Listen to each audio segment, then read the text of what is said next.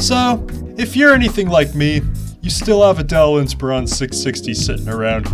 And at this point, you've probably already built a new PC with a Ryzen and a Radeon or Nvidia graphics card, and you're wondering, what do I do with this guy? Well, judge me all you want, but in today's video, I'm gonna show you how to install Linux on your old Dell Inspiron 660. You've seen it go through a GPU, SSD, and RAM upgrade. Now all that's left is an OS upgrade. You are watching No Eye Protection Productions Builds.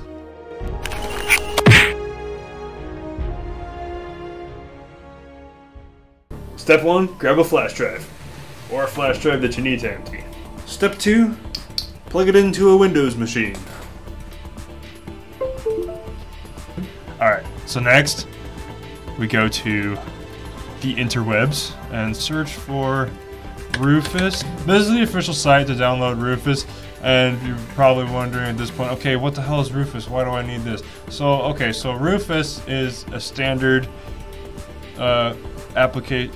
Rufus is a standard app that is used for creating images to install Windows, to install Linux.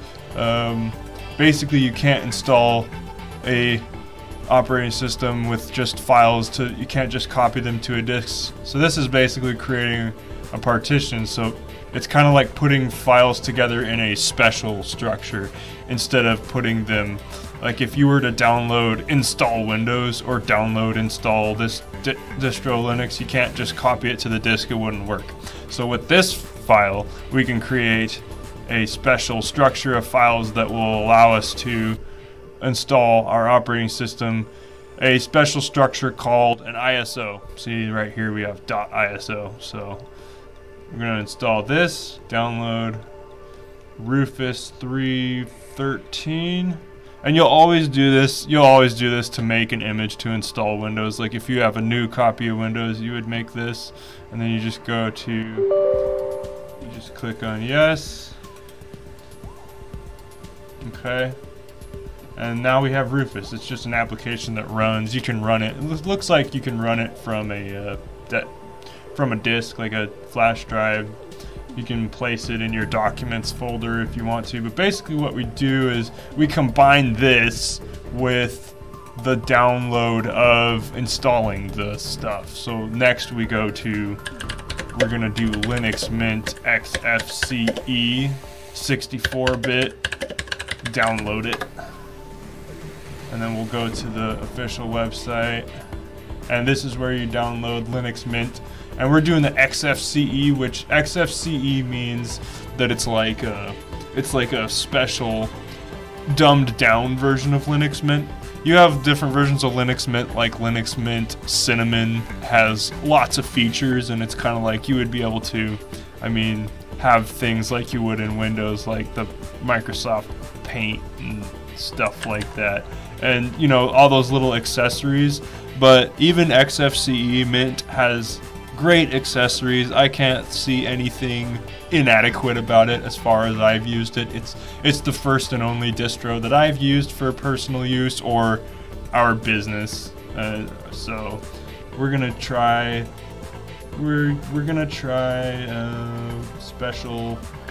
These are the different places you can download it. I know getting into the Linux world can be a little confusing, so this video can hopefully help you out. Amir is a place to download a Linux Mint distro, and this first one is considered the most popular. You might have some other ones listed, like universities and colleges that will have their own backup version of Windows so that they can use it in their programs. So I kind of like those. We could do like Harvard School of Engineering and get their version that they have backed up.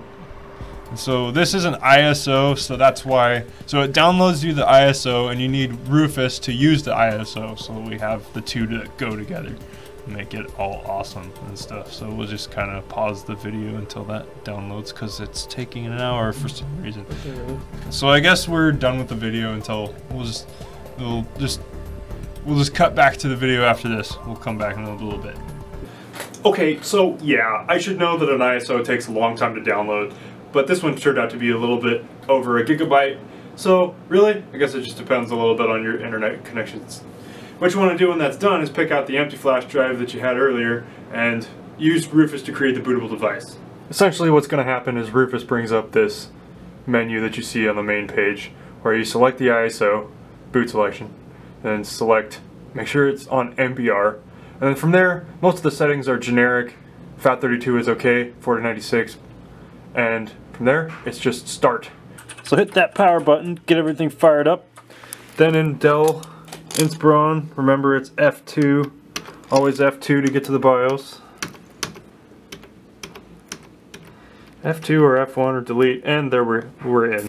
So once in the BIOS, we're going to go to boot and check out these and make sure that the USB that we used to create the Rufus, to create the bootable device, is going to come up next. Essentially, yuck. Essentially getting, we could make it first, or in this case, my Linux distro was first, so it's not going to be there after. It's not going to be there in your case if you're doing a reinstall, or if you've uninstalled Windows or something like that. So since I have Linux installed right now, I'm actually going to move that up to the first slot and get, let's see, second one will be Ubuntu. There. Now our USB flash drive is a first bootable device, so we'll get to the Linux installer that way. Okay. Exit, save changes, and reset. And don't do what I did and make sure it's plugged in. Oh. Alright, so do make sure that the flash drive is plugged in before reset, otherwise something else is going to happen, but I shut it down and I got my flash drive put in, so we'll see if we get to the installer. Also make sure all your files are backed up. Okay, so here we are. This is, if you can see the details and such, this is the GNU grub. The grub is what comes up first to configure the install. So these are for other advanced users. We want the first setting, start Linux Mint 20, and it kind of sounds like you're starting Linux for the first time, but I was actually, if you're confused right now, don't worry, I was a little bit confused the first time I ran this too, because it looked like I was starting up Linux already. But basically what this is you get the Linux Mint desktop. You're gonna see the Linux Mint desktop, but inside on the Linux Mint desktop is a program called Install Linux, or something along those lines. And then we'll run through the setup. It'll run through some commands, going all the way through the screen like a million miles per hour, light speed, epicness, and then we'll be on our way to installing Linux Mint. So the reason I'm doing this today is because we're going to put in new SSD just for a little smidgen of extra performance. SSD upgrade, I should say. So let's get that out of the way real quick.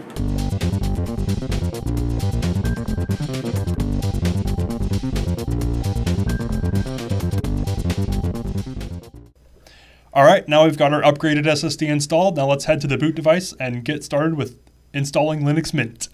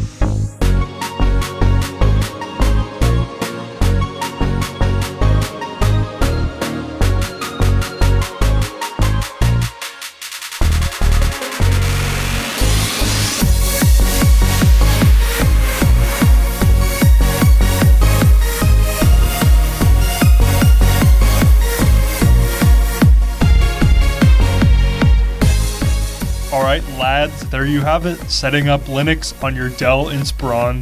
If you guys like this video, smash that like button.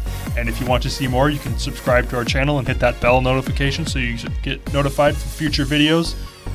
Videos like this on PCs, gaming, audio production, video production, and everything of that nature. And we will see you guys in the next video. Peace.